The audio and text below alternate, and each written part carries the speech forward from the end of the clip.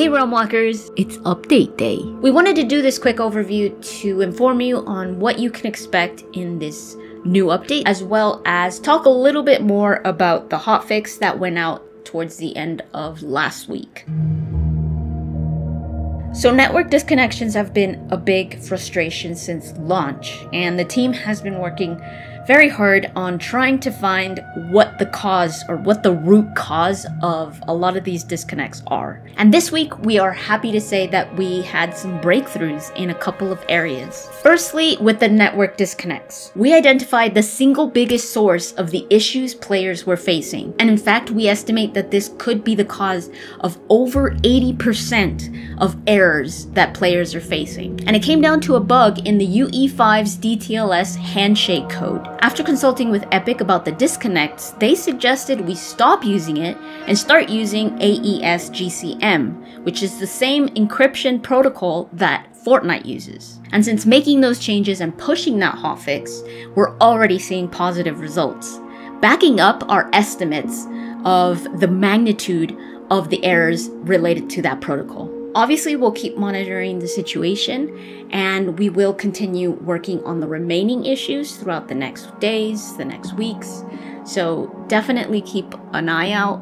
We will keep you updated whenever there is a new patch or a new update that will hopefully address these issues. The other issue we tackled was players losing their Respite realms. We're very sorry to all of you players that lost progress because when you logged back in last weekend, there was no estate. We talked a little bit about this in our dev update, but I want to talk a little bit about how the team was split up and exactly what they were looking into and what might have caused this issue. So our team divided into two efforts. Our live service team, supported by engineers to restore missing estates, and members of our infrastructure team, infrastructure team,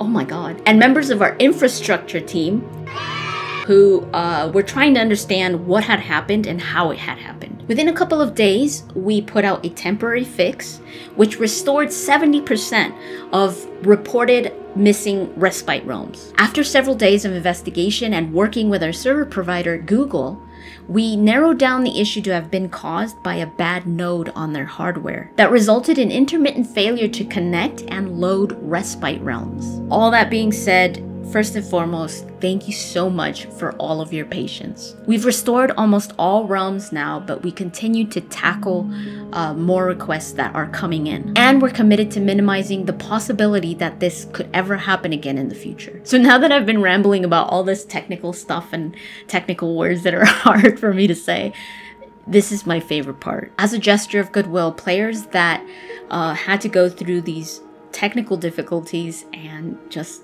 as a thank you for your patience as we investigated and tried to get your realms restored, we wanted to offer you a Essence bundle in the upcoming days. So now let me talk a little bit about the new update, update 0.1.2. It's not as giant as the last one was, but it still addresses close to 50 issues and improvements. Let me start with the small but important quality of life update. Auto storage stack. So this goes by so many different names depending on who you talk to, but it is a highly requested feature. It's the ability to transfer items from your inventory to a nearby storage chest and have them neatly arranged by item type.